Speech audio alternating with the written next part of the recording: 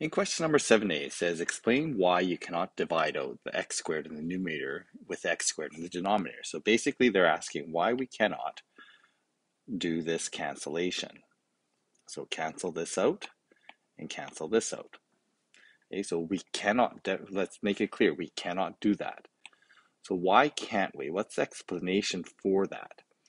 Well, when we're talking about fractions, we can only cancel out times and divides. Okay, and this here, this x squared, both of these x squareds, these are both addition and subtraction elements. They are not factors, they are not times and divide pieces. Fractions are all about times and divide, so we cannot cancel those out. So we can factor, and once we factor, we now have times and divide pieces. So these pieces then can definitely, cancel out. Okay, so those now can cancel because there is a multiplication piece in here. Okay, so once we group them like this, groups are multiplication, so we can now cancel out the times and divide factors that we have here. For part B, we can ask, well, the question asks, explain how to determine non-permissible values and state the non-permissible values. So when we talk about non-permissible values, we're talking about just the denominators. We only look at the denominators.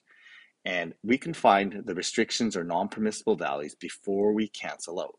So in this case here, when we talk about the non-permissible values, we're talking about the denominator here, x plus 3, x minus 1, and the non-permissible values are when the x's that make the denominator equal to 0.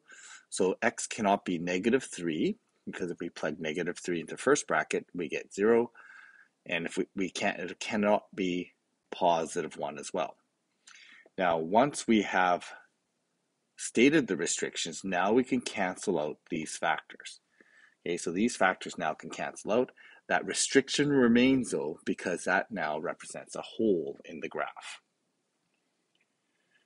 So part C says, explain how to simplify a rational expression and simplify the rational expression. So first thing we're going to do is we're going to factor. That's what we've done here. We're going to factor this all out, and then we cancel out the common factors, and we're left with then the simplified expression x plus 1 in the numerator and x plus 3 in the denominator.